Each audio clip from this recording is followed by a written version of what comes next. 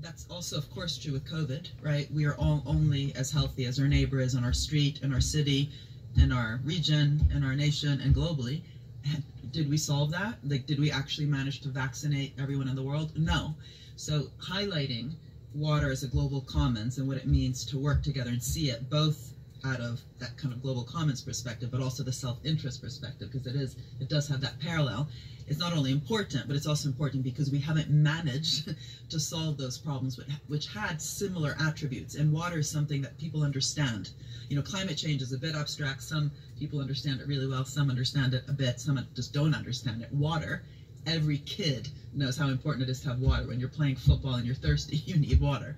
So there's also something about really getting citizen engagement around this and really, in some ways, experimenting with this notion of the common good. Can we actually deliver this time in ways that we have failed miserably other times?